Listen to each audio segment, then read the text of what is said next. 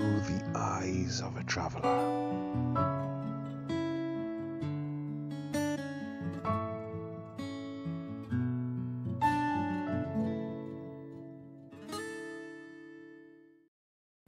Hello world, and welcome to another video presented by me, Traveller Missing in Action. To be honest, I'm not really missing. I'm missing the road and I'm missing travelling, but I guess we're all suffering at the hands of Corona. Anyway, getting back to the video, which is what I'm doing. This is a review, a second review of a motorcycle which has tickled my fancy. A Benelli Leoncino 500. Now, many people have mixed feelings for Benelli. Some consider it a Chinese bike, and maybe they're right. But if this is a Chinese bike, it's probably the best of Chinese. And I'm going to prove that in this review. So, this is a trail stroke cafe racer type bike. I will show you the pictures of the bike, but in the meantime, let me share with you what this bike offers and what you can look forward to enjoying when you get this bike. If you fall into the category of those wonderful people who like the look of this bike and are contemplating getting this bike. Yes, those people, those very special, kind-hearted, loving, deserving people. So this is a funky looking bike. It looks really cool, very stylish, and I would call it a roadster stroke cafe racer, and it obviously has trail capabilities.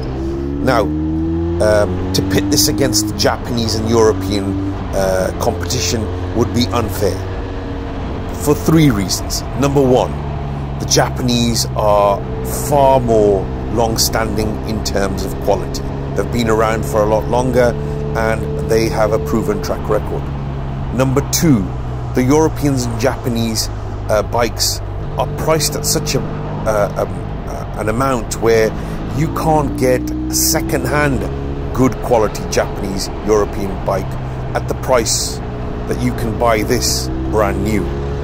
And number three, the reason I would never pit them against each other is that often with companies like Benelli, when they offer something, they offer so much more to attract you. So when you look at the add-ons and the bits and bobs and the style and what they do to make this bike look so much different, you realize that really the reason you can't compare is because they're in different categories. Some people love the grunt of an engine. Some people love the look of a bike. And if you're looking for an all-rounder, then I think Benelli is one of those companies that definitely is here to stay, because it offers a lot more value for money than anyone, literally any other company out there. So this is why I will not compare this with Japanese and European bikes. Now, what is this? So let's talk about the Benelli Leoncino 500. Originally introduced in 2016, but it didn't really come to Britain until the latter part of 2017, early part of 2018. It's a 48 brake horsepower motorcycle that weighs 185 kilograms. It states 170 dry weight, but you can't ride a motorcycle when it's dry. You need mobil oil and you need fuel. So I don't know why they share that information. It's beyond me. Right. Continuing on, 6-speed gearbox, EFI, liquid cooled, of course, 4-stroke parallel twin, so it would have 8 valves, and other than that, I think we can discount most of the other specs, because let's be honest, most riders want to know how it feels like. I mean, I can tell you that the ground clearance is 185 centimeters, seat height is 815 centimeters. You know, it's got a 15-litre tank, which I probably would have told you whilst riding. But the other stuff, like the floating discs and, you know, the suspension movement, you can get that from Google. Let's be honest, most people care about that, but not to the extent that most reviewers share that information. What you want to know is, how does it feel like when it's on the road? And that's what I'm going to share next.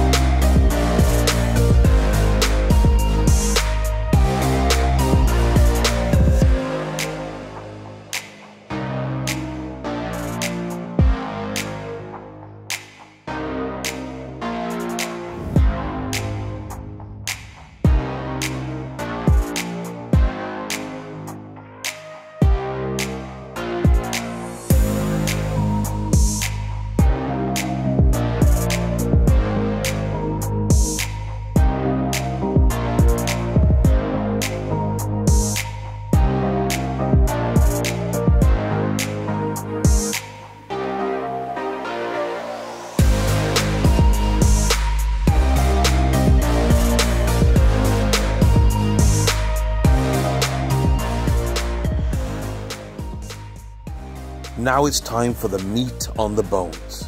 So, number one, if you look at the dictionary for the word nimble, you should find Benelli 500 Leoncino. Right, next, the engine, 500cc. Well, some would say, isn't that a little small? Actually, this 500cc, which also sits in the TRK 502X, which is the adventure version of the Benelli, and the 502C, which is the cruiser version, is a fantastic engine. It's not your typical Chinese engine. Guys, what I have to tell you, earlier I said this is the best of Chinese, and I can prove that. The company that owns Benelli makes over 1 million motorcycles a year. 50,000 of those are Benelli, the rest are Chinese motorcycles. Of the 50,000, 5,000 are shipped to Europe. When they're shipped to Europe, they have to go through quality control before they can be sold in any European country. On top of that, the engineering that is within this motorcycle comes mostly from Italy. Like most Japanese bikes like Suzuki and Kawasaki, they're manufactured in China, but the engineering comes from Japan. Likewise, the engineering of the Benelli, whatever Benelli you ride, is still coming from Italy. And that's what the Chinese company want, because they want to retain that quality that the Benelli name had before they purchased it. And they really use this as a flagship motorcycle to try to enter markets that they can't otherwise. Right, getting back to the bike. Power, lots of. 500cc motorcycle packs a punch. Doesn't feel like 500, more like 650. Okay, aesthetics. It looks absolutely cool. If you don't believe me, go to your nearest Benelli showroom and check it out. If it doesn't look so good, send me a comment. I'll buy you a drink. I promise you, you will not want that drink, because you will concede that this is a very attractive bike. What's next? In terms of fuel efficiency, oh my god, wait for it, 100 miles per gallon. That's UK gallons now, not the American gallons. That's what it's doing. So this has a great tank that takes you a great distance. What's next? Price, brand new, 5,000. Used, anything between 3,500 to 4,500 pounds. Now, when I say used, remember it's only been in the UK market for about 2 years, and overseas markets for maybe around 3, possibly 4. So that, for a bike that's relatively new, is a great price. Finally, let's talk about the bad points. Right, number one, I found that the cluster meter does fog up. Maybe the seals are weak on this, and it does get a little bit of mist inside the dash, the LCD dash. Number two, the dash could have been colourful. It's just a plain black LCD, but it's fine. Number three, the plastics around the handlebar could have been slightly better, but maybe that's just me being finicky and pedantic, but it's not a major issue. And the last point that I would mention is that because Benelli is still new in these markets, it's not as though there are many showrooms across many countries. So that is the one issue you have, that if you do need to go to a dealer, the dealers are few and far between, and that I think is its major drawback. However, newish bikes, I've been putting this bike through its paces, and to be honest, I don't see this having many problems in the near future. The distant future, possibly, but by that time I'm pretty sure Benelli would have a stronger foothold in most markets. So folks, that's the review over. I hope you enjoyed it. I've tried to be fair and honest. There are some really good points to this bike, and I think value for money being the one. I've proven that this isn't your standard Chinese bike, so those that are worried about Chinese quality can be rest assured this doesn't suffer from poor Chinese quality. Yes, bikes have problems, but then you can find those problems in Japanese bikes and European bikes, American bikes, and every bike basically. If you ride this sensibly, or you ride it like me, not so sensibly, it'll still do well, it'll still fare well, and it'll hold its own. Anyway folks, thank you for watching. If you haven't subscribed, please do so. Please like and comment. I promise to respond to every comment. and there's a police car ahead of me, so I think the overtaking will have to stop. And it's goodbye from me, and it's goodbye from him. Benelli, anything else you want to add? Oh, he's saying thank you for watching.